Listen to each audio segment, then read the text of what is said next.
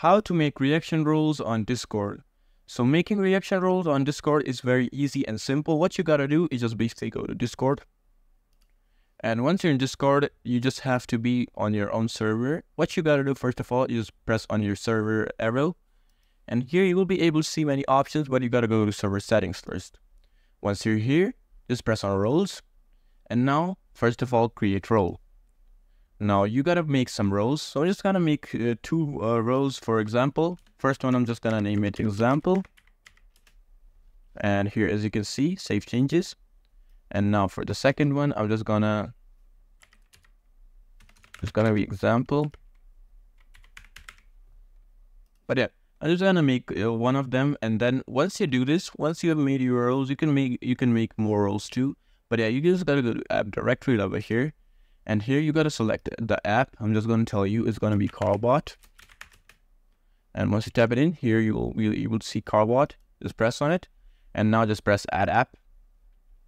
And then press continue. Now you just gotta keep scroll and then press authorize. Now once you do this, press close and then go back.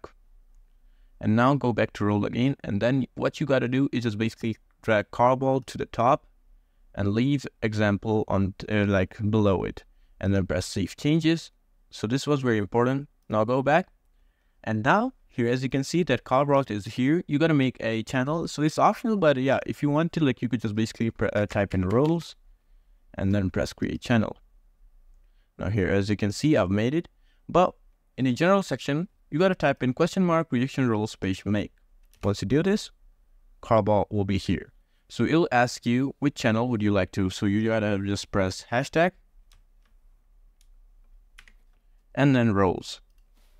Just press enter, and here it's gonna ask you, this is a title, and put the description. Just copy it and then paste it again.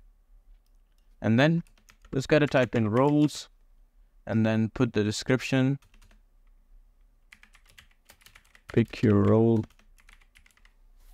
And now do this. And now you gotta select the color. So I'm just gonna go to the website and now basically select the color. So for me, I'm just gonna go for, yeah, this color looks pretty good. You just gotta copy the hex number. Once you copy it, just paste this right over here. Here you go. Now you gotta select emojis. So I'm just gonna go over there and then red. So here, as you can see, this is for red. And now if I do this, it's just gonna do the syntax. And then you could select this more emojis just like that. So for me, I'm just gonna do blue. And then hashtag, put hashtag with it. It's gonna be roles. Or just like we named our role example. Just like that. And here, as you can see, it's done. And we basically made reaction role with it. So yeah, this is exactly it on how you can make reaction roles on Discord. So I hope this video helps you all. Leave a like and goodbye.